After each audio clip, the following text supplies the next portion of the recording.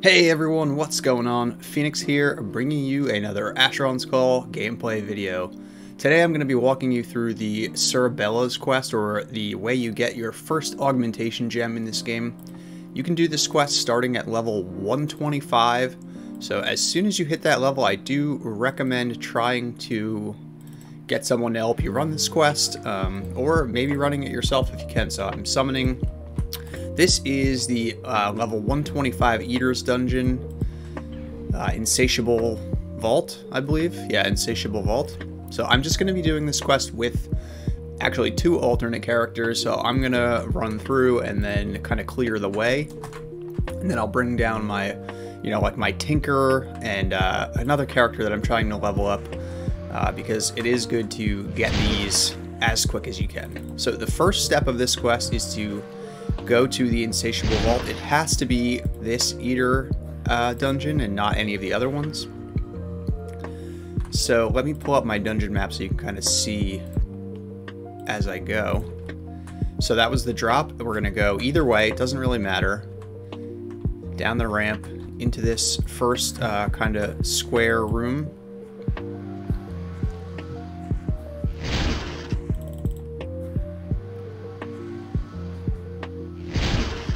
This dungeon is mostly linear,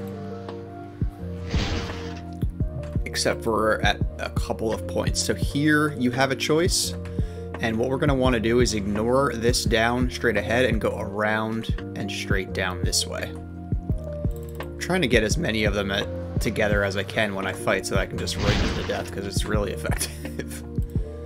Or just wait for my summon to be active. So these guys do drop decent loot. They can drop body parts, which is kind of funny, that you can turn in for experience. And they do drop ancient, either Empyrean or Philaticut trinkets. I'm not sure which. So after you get through that hallway, you're going to end up in this room with a giant pit at the bottom. Now this is the most dangerous part if you are a lower level doing this. If you're closer to level 125, getting your first couple of aug gems. But basically the only thing to do is jump down. If you're a mage or an archer, you can try to like pick them off from above if you're a lower level, but it's pretty fun to just jump down, start throwing rings at all these guys.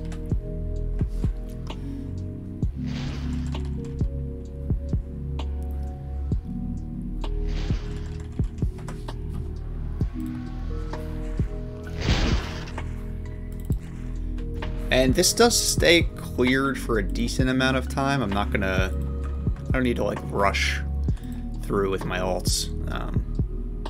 I'll do the lower level one first and then the higher level one. So from that pit, there's 4 directions you can go. You can take any of the directions. It doesn't really matter. When you get around these couple of bends, you're going to go down. Is really the only thing you need to be trying to do is go down. Again, you have 2 choices. Either one. It's pretty like symmetrical, but at the end there's going to be 2 areas divided by a surface portal, and you can't like get around the surface portal to get to the other area. So if you're doing what I'm doing, bringing an alt down, and you're trying to clear the way down, you kind of need to take or remember which directions you went at the splits, because that's what will be clear versus the other way, which will still have monsters. So just something to think about.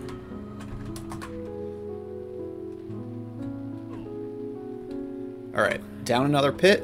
We're pretty close to the end here. What I like to do when I'm clearing anyway is run straight to this center point. It's where almost all of the eaters that are down here can get to. And then I can clear from here. We're actually still not at the spot where the jaw... I mean, we are, but these ones don't drop it. So the jaw is actually dropped by any of the ones that are in these little alcoves. And you can see from the dungeon map, actually, there's 4 little spots where they'll potentially spawn. So what we're going to do is we're going to kill this guy. This corpse landed somewhere else. There's 2 jaws. One is the one we want for this quest, and one can be turned in for experience. Once we're done with that, we're going to go to Fion Outpost. So I'm going to get my alts through, and then we'll meet you in Fion Outpost. So we're in Fion Outpost, heading over to Fion Relune, and you're going to hand him your Insatiable Eater Jaw. The upper Insatiable Eater Jaw is just a turn-in for experience and a couple of MMDs. I think they added a second jaw at one point so you didn't have to choose which one to turn in. If you have a mule tied to the Augmentation Realm, they can only summon the portal after they've turned in the Eater Jaw. So you have to be flagged for this dungeon. It's kind of can be a pain for some people. So I'm going to get my alternate character set up in, or at least my one alternate character set up to go into the Augmentation Realm, because it's a no-log dungeon, so I can't just like log them all there. And then I'm going to show you the way to do it without a portal tie. To get there, we're going to go back to Town Network.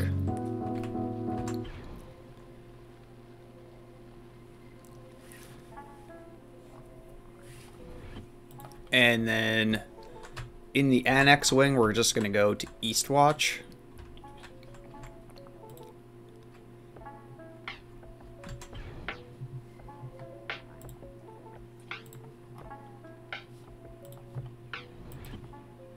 And we're going to run to the blockade and then up the mountain to the Augmentation Realm. So the Augmentation Realm is broken down into 3 different levels. There's the upper, the lower, and the main. So you kind of have to progress through the first 2 to get to the last one. And the tie that you get on a mule or on your main character or wherever is for the last dungeon, and it's very close to the boss, which it's really convenient to do this if once you get a portal tie or have a portal bot or however you do it.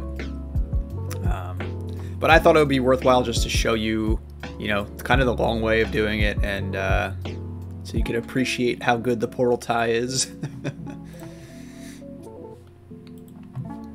All right, this is a buyer's lab up here. That's another good quest for like a level 90. Pretty cool. I don't know what this is supposed to be, but it's pretty cool.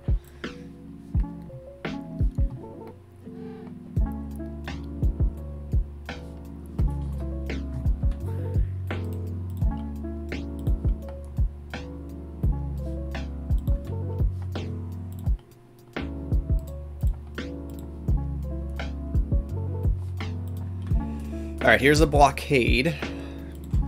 We're going to run through the blockade. And then we're going to make a right. Because you can't just run right up this cliff here. You have to... At least I haven't found a way. I don't use the plugin that shows the mountains that you can run up.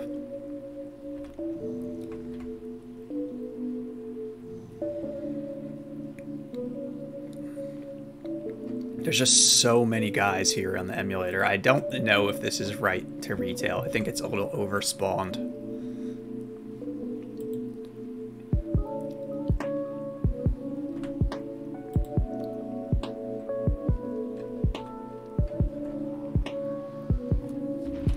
But that's where we're going.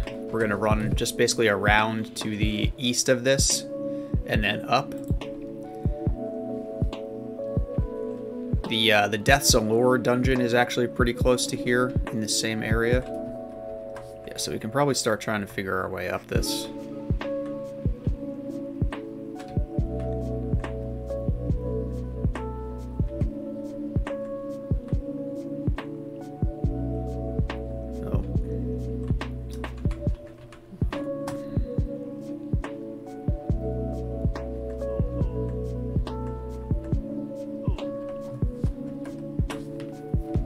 Jump the gun a little bit. I don't know why when they were doing the design of this game they didn't, like, you know, make the cliff face that you can't go up like a slightly different color, or I don't know, something to visually indicate that you can or can't walk on stuff. Probably would have been helpful. I mean, I guess in 1999 they didn't have that capability, or they just chose not to do it, but anyway. Alright, so you're basically going to make your way up this cliff. The augmentation realm is at the top.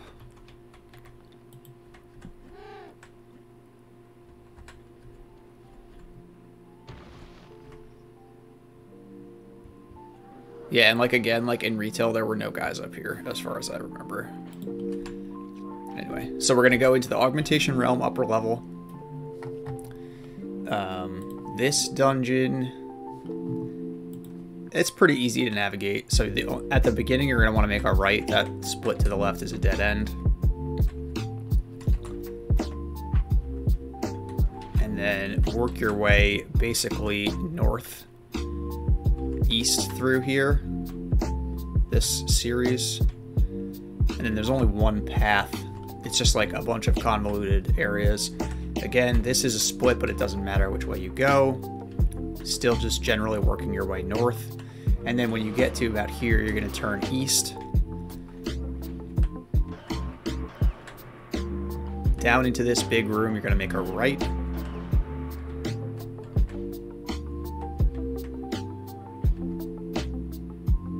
And then there's going to be some fire over a bridge, which is pretty cool. Straight through this, some tiny magma golems, small magma golems.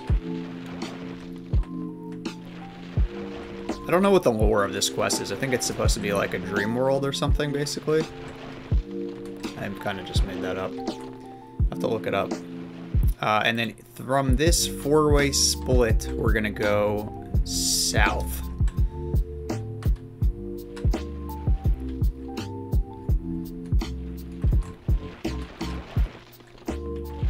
Up this big ramp, then back down into the last hallway, and then to the augmentation realm lower level.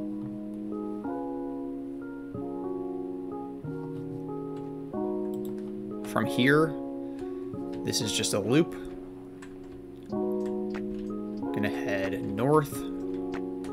I think this one's pretty linear in comparison. At this four-way, you're gonna want to jump down any of these little side passages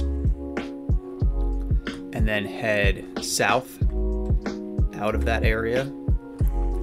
You're gonna get to this tall structure. Open the door, jump down into the pit. Not much of a pit, I guess, one level down. Keep going. This is all linear from here.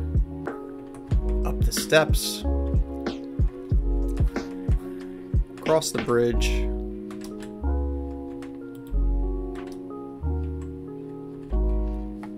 And then from here, this is all linear. There's no other choices to make, which is nice.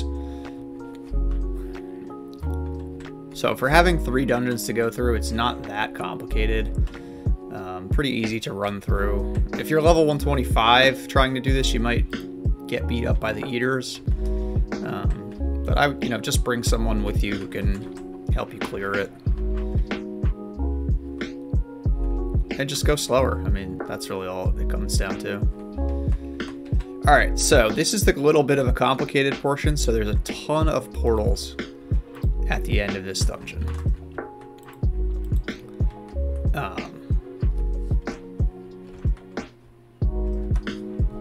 And the one that you want to take, which I should have noted this before,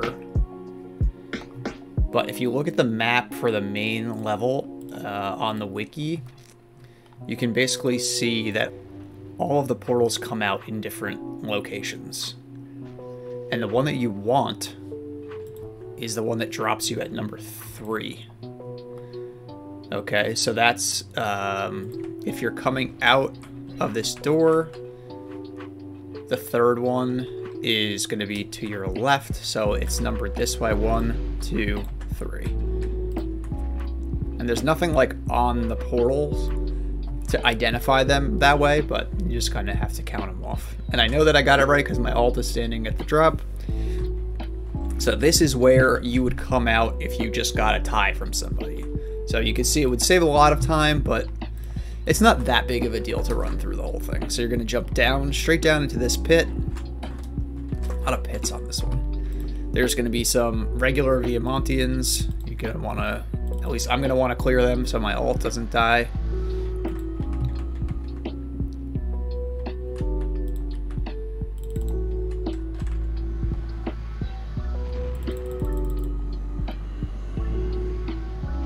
They're pretty weak, I mean, compared to the boss and everything.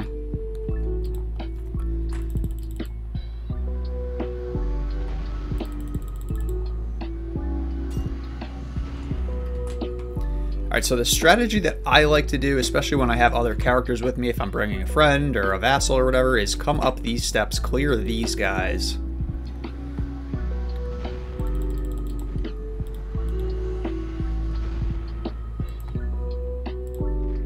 Clicked on my item and there was a big wall of text and I was like, oh no, something happened. But it was just one of the plugins. Alright, so I would have anybody that you're here carrying, any vassals or friends, wait here. It's going to be safe as it can be. The boss is just down this hallway, so whoever is leading the quest can pull Sir Bella's the boss.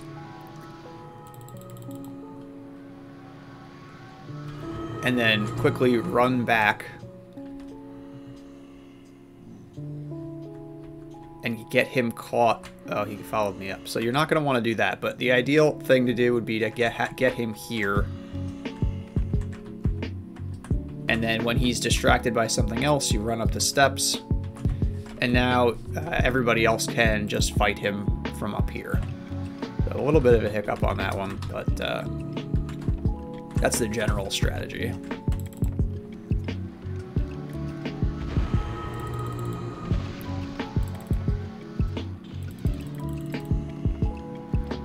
And then you just kill the boss.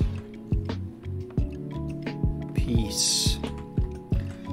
You're gonna grab a blank augmentation gem, and now you can get the augmentation of your choice. I hope you enjoyed this video. If you did, please press that like button. Please subscribe to the channel, and thanks for watching. Bye.